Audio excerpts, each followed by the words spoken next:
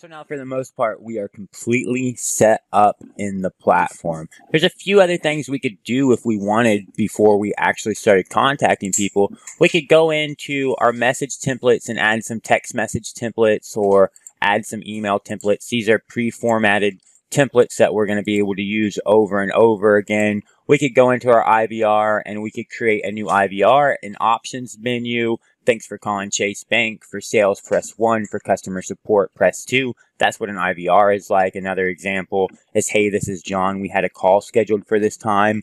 If you'd like to have the call right now, press 1. If you need to reschedule, press 2. That's another example of an IVR. That's a really good one that you could use as an outbound IVR to schedule calls that you had scheduled. You could also go into your autoresponder and create your actual autoresponder. Your autoresponder will basically read the incoming text messages and reply accordingly. So you could set up an autoresponder that will go in and look for messages that say, what is your name? And then you could reply to those with, my name is John. All those things we're going to show you in later videos. So to really get started, now that we have everything set up, we first need some contacts. We need some leads to send out text messages or make phone calls to, or even send emails to. So in order to get those leads, we're first going to go in and we're going to create a new list to put our leads on. So I'm just going to create a test list to show you how you do that. It's that simple. You just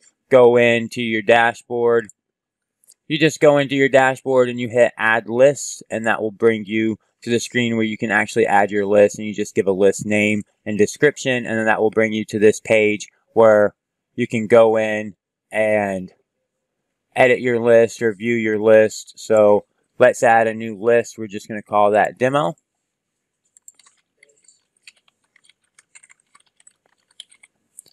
And we're just going to create that list real quick. So now we've got our demo list. Let's go view this list.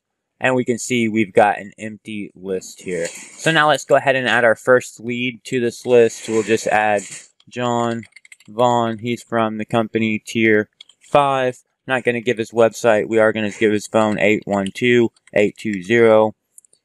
No, sorry. 722-4722. So, and we're also going to give his email address, john@thinkvaughn.com. We don't need to give his address. So now we're just going to create that. We're just going to create that lead. So now we can see we've got that lead on our list, and now we can go in and begin communicating with him. So now we can also upload a lead list as well. So to show you how to do that, I'm just going to go get a lead list from another platform where I can go and find leads easily. Here I can find domain leads. You can also do this inside right inside our platform, which we'll also show you on a later video. So here I'm just going to go in and do a search real quick for newly registered domain leads that were registered on, let's say, this date right here. And let's go ahead and run that search and find our leads. So we'll just wait for a second for this to find our leads. While we're here, I'll just go ahead and show you what you're going to do. You're just going to upload your file here. And here we go. We've got a bunch of leads. So I'm going to select these guys and I'm going to export them. Now I've selected them and I've exported them. So now I'm just going to drag that file and I'm going to upload them here. So if you know what types of phone numbers these are, you can just say, I want to validate. And then you can tell us that, hey, these are all mobile phone numbers, or these are all landline, or these are all VoIP. If you're not sure what type of phone numbers they are and you want us to validate on our end, just leave this box unchecked. We'll validate the numbers and tell you what kind of phone numbers they are. So let's just now store and import those numbers.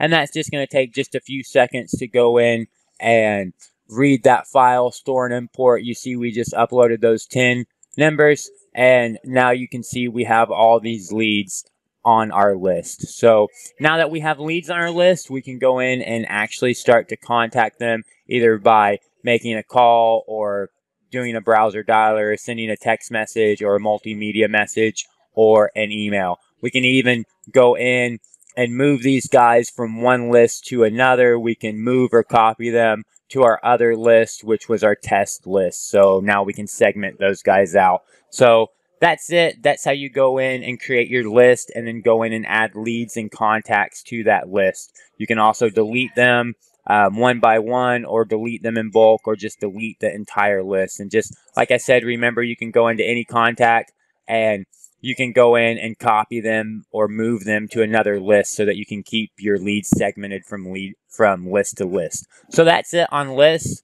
And now we're going to move on to the next thing, which is going to be your contacts and leads, and talk about them in the next video.